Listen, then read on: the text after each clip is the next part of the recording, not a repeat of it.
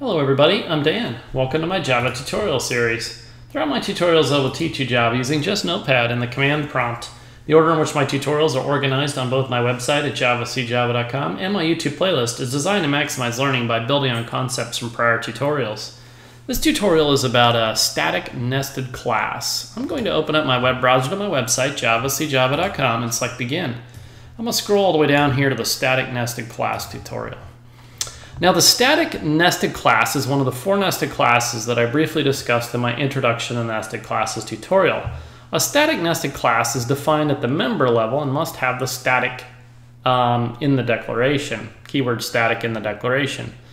Right, so in this particular class right here, standard, right, this is our member. This is a member variable string s, instance variable right there. And this is a static class, static nested here, and here's one of its member variables there. Now the first thing to understand about a nested static class is that you do not need an instance of either the outer class or the nested static class in order to access its members. You can directly access static members and variables without creating an object. If you would like to create an instance of a nested static class, you do not need to create an instance of the outer class in order to do so. Okay, now you'll notice the outer class is not static, right? There's no such thing. You can't really apply static to an outer class anyway, right? So, but you'll be able to access the methods and variables of a static inner class, nested static class there, I should say, without even creating an object. I'll show you both ways of doing that. So now here's some rules for the static nested class. They're a little bit more simple than the other nested classes. So a static nested class can access all static members of the outer class, even private. A static nested class can have all levels of access applied except for private, right? So you can have public, default, or protected. A static nested class can be final or abstract. I don't know why you would want to, but you can. Now a static nested class can extend other classes and implement interfaces. All right, let's go ahead and come down here to the source code and highlight it, hit Control-C to copy, or right-click and select copy. I'm going to move my browser off screen. I've got a shortcut to the command prompt on my desktop, and you can create one really fast if you don't have one by right-clicking, selecting New, Shortcut, CMD, Next, and Finish. It's just that easy. If you're coming in just new to my tutorials, first thing you want to do is type in JavaC when you open up the command prompt.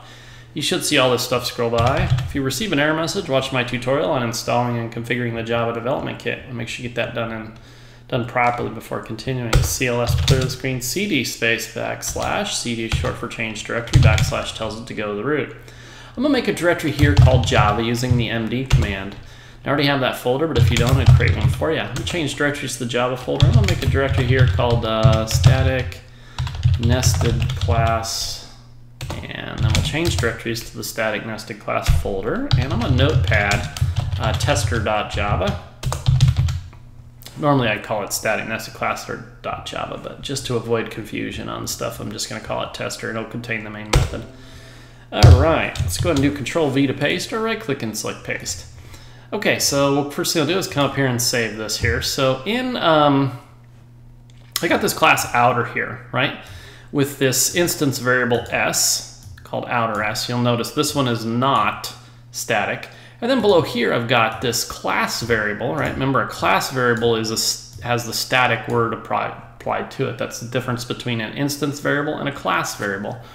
And I've even applied private just to show you that we can still access it from within the static nested class. So here's our static nested class, and I call it static nested.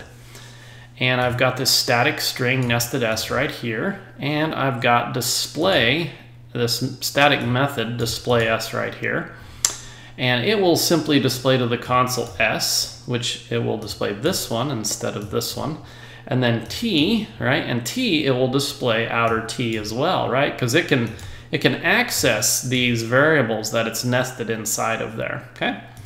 And then I'm going to show you how we can display this s out here by creating a new outer object and then just, the dot operator to access the s variable out here, okay?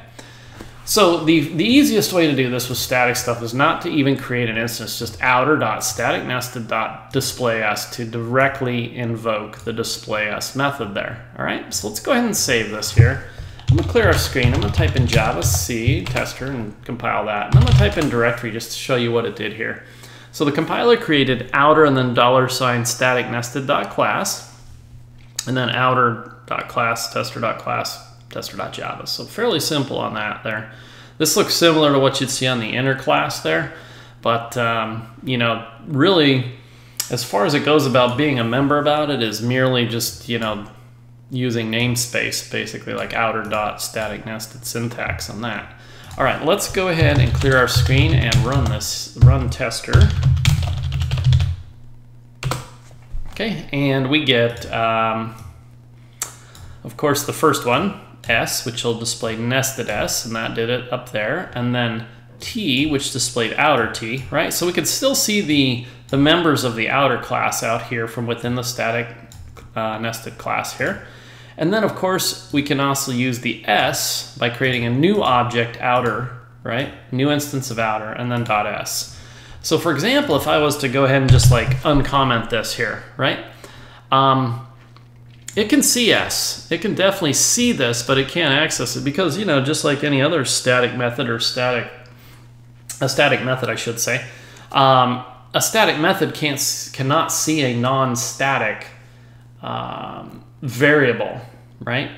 A non-static instance variable, you know, that's not, well, an instance variable wouldn't be within the method there, but, you know, a non-local thing there is what I'm basically trying to say there, right? So it'll see it, but because it's not static, we're gonna get an error message that it, you know, it can't.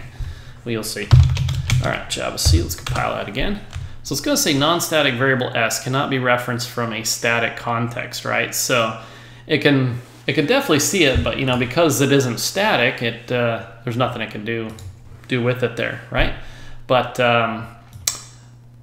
this syntax, it has no problem with. Create a new outer object, right? And then we can just simply access that easily there like that. So that's fairly straightforward on that. I'll go ahead and just uncomment that back in there and come up here and save. Clear our screen, recompile, rerun. Okay. All right, so this would be by far I mean, if you're going to create a static class here, you know, I mean, that's just, that's the way to really kind of invoke stuff or, you know, do whatever you're going to do with it there. If you really want to create an instance of it, let's go ahead and comment this here. Creating an instance of it is very similar to declaring the reference variable like we would on an inner class, where you have to say outer.staticnested, and that's because right? The class is outer $staticnested.class, right? So this is the actual static nested bytecode right here. This is the bytecode for the outer class, right? So we do have to use the dot, the namespace. This is more or less a namespace, right, at this point, right? That we're saying, okay, this is static nested type, right? OS, and then new outer .static nested. You'll notice we don't have to do something like this, like create a new outer object and then a new static, right? It's just more of a namespace technicality than anything. So that'll create us a new static nested object right there. And then OS, and then we can invoke the display S on that if we choose to do it this particular way. Let's clear our screen and recompile and run it. Okay, so there basically we get the same end result, right? It doesn't make a whole lot of sense making an object out of it, but if you needed to or wanted to or whatever, you know, that's perfectly fine. So, all right, I'm gonna go ahead and get rid of this and get rid of that, and that's really about all I got for this tutorial. Not a whole lot of extra rules or weird stuff that you got to invoke or, you know, stick in between some sort of parameter or something like the anonymous classes and the inner classes and the method dash inner class there. So, but anyway, that concludes this tutorial. Thanks for watching.